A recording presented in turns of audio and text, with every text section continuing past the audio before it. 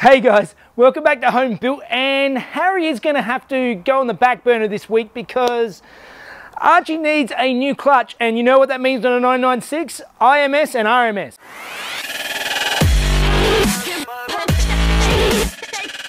So for those of you who don't know what I'm talking about, basically the 996 era of Porsche 911s have a issue with an intermediate shaft bearing that can wear out, and if it does, the whole engine catastrophically fails and you're up for a new engine. And that has a lot of people scared. Now, my car has about 150,000 Ks and I don't see it's going to be a real problem. I've had a look, and the bearing from what I've seen in the oil and everything, it all looks perfect. So I think it's more than likely fine. But while you're in there, if I've got to change the clutch, you may as well change the bearing. And I also know it's got a bit of a leak, so I think the rear main seal is leaking, which is another issue. So we're going to do that. I am going to film this as a bit of a series. So for this first episode, I'm going to cover the gearbox removal. So let's get Harry down and the car swapped around, and let's start having a look at this gearbox.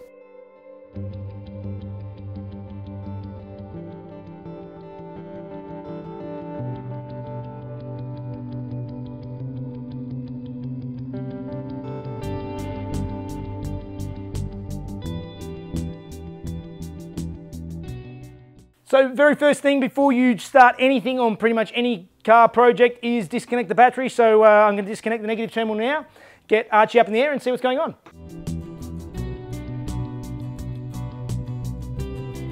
Okay, first step, remove this plastic tray, which is just a couple of screws, and remove this aluminium crossbar. So let's do that.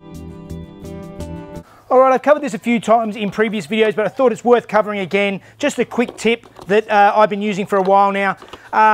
When you're taking parts off of any car, get yourself some of these cheap little part boxes. You can get them from Super Cheap Auto or from wherever. As you take every part off, put them in the take the first screws out and put them in the first hole, and then right on top where they came from, and then put the next ones from the next hole, and so on, working your way across.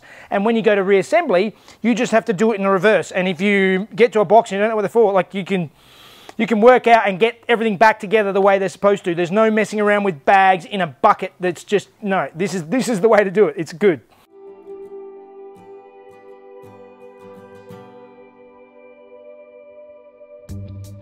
Okay, so now I've got those pieces out of the way. It is, this could be a good time to drain the transmission oil. Now, I happen to know that less than 5,000 Ks ago, the transmission oil has changed in this to a good oil, so I'm happy to leave it in there. It's not worth draining it just for the sake of it. But this is a good time to do it. If it hasn't been done, you know it hasn't been done for a while, definitely change the engine oil now. The next step after that is to undo these 8 Allen head bolts around each of the drive shafts, and these drive shafts should just sort of fall away from the transmission. So let's do that.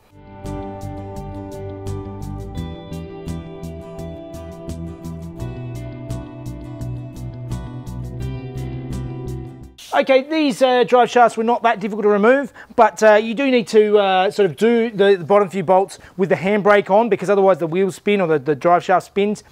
Handbrake on in gear, and then do the bottom half, take the handbrake off, turn the wheels by hand around, and then do the other half, and they come off quite easily, and they just come straight off.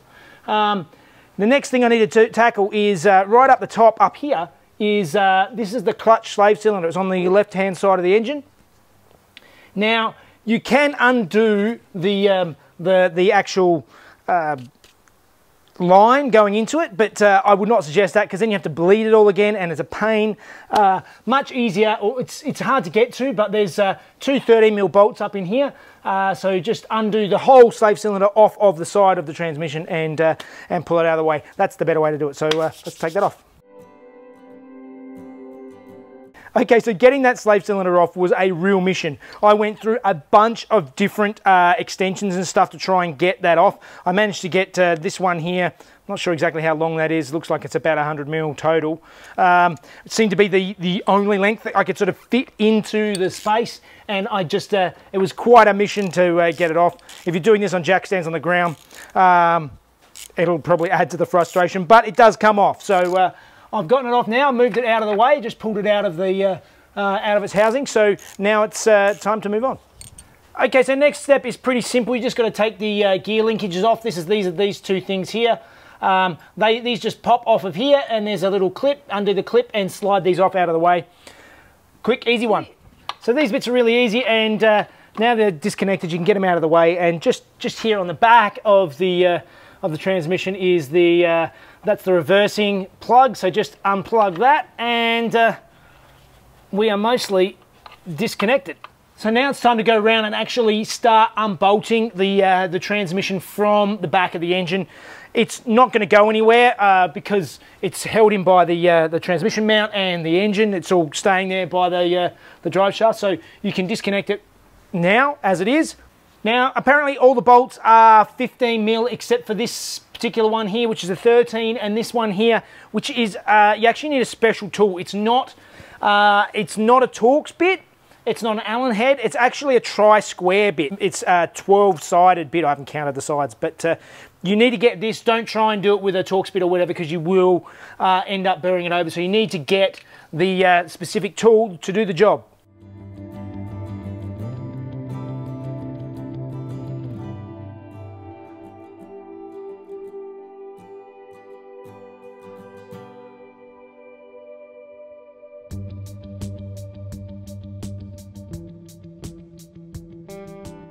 That was painful, trying to get particularly the top bolt out right in the top. But what I did is I got some cardboard, I wrote the top on it, and I've placed these all out in the order they're supposed to go back into the car in, because they're at different lengths. So instead of getting them mixed up and not knowing which one goes where, that is a good tip for basically drawing out the pattern and putting them in a piece of cardboard like that. Don't get them mixed up.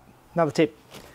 All right, so I realised I had to go back and take off the middle cover as well, and now I've got the transmission jack underneath. Now you need to be able to have a transmission jack, or at least something to sit the jack on. Really, you need, if you're underneath the car, you're going to need two jacks. You need one for the transmission, and then when you take the transmission off, you need one for the engine to hold the engine up, because at the moment this is sort of being held up here and held up the other end. So once you take this brace out and stuff, there's not much holding it in. So all right, now it's time to strap up the gearbox, and then I can start undoing some of these brackets that are holding it in.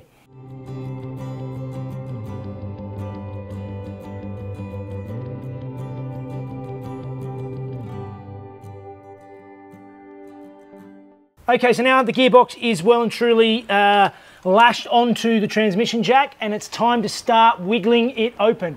And I can see there's actually some movement here already, so it's already starting to move off of the engine itself. Before I go any further, I'm going to put this underhoist jack stand up here just to hold the engine up, because once I take the gearbox off, there's not going to be a lot holding the front of the engine up.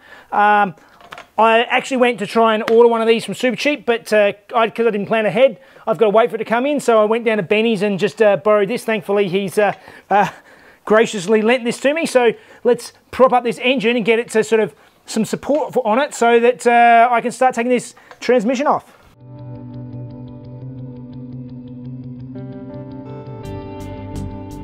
Okay, so there's definitely been a lot of leaking in here. You can see there's a whole bunch of oil built up below the clutch there, but at least the transmission is now off, so it's time to get this clutch off and see what the state of this flywheel is like.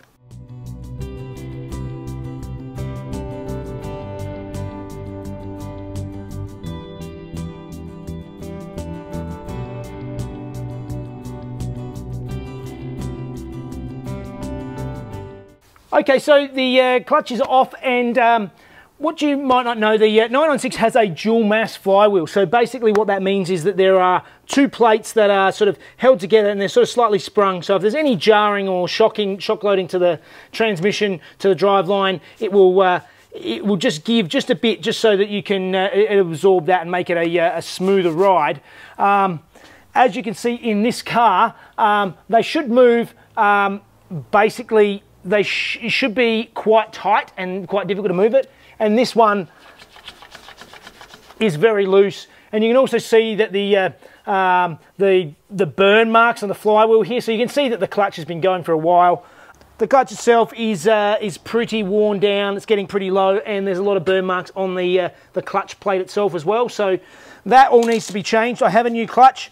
I was hoping I didn't have to replace the flywheel. You can't actually, from what I understand, you can't machine dual mass flywheels, but you often sort of, I think the rule of thumb is you change the dual mass flywheel once every second clutch, something like that. So in this case, it needs to be replaced, which is unfortunate because it's quite expensive, but it's got to be done. So I'm now going to just remove the flywheel itself with the flywheel bolts and see what we've got in behind. Alright, so now I'm getting up to the stage where I need to undo the flywheel bolts. I've got some of them out with the impact that came out pretty easy, but some of them aren't. So I need a way to lock the flywheel. Now, there is actually a tool you can buy that locks into the teeth of the flywheel here that does the job. That is the one of the recommended ways. The way I'm going to try and do it is the way I hold it on the old 911 engine is using just a piece of strapping. I've got some holes in it.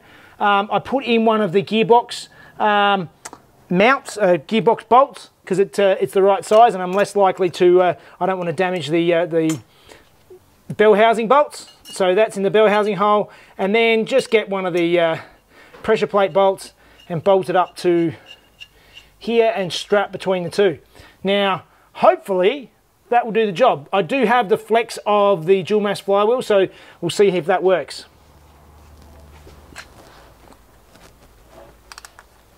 But it still works.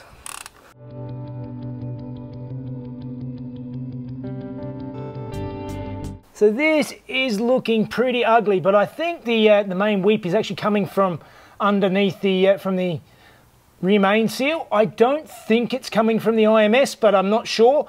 Either way, it's off now. It's time to clean it all up, and then I can look at doing some replacing.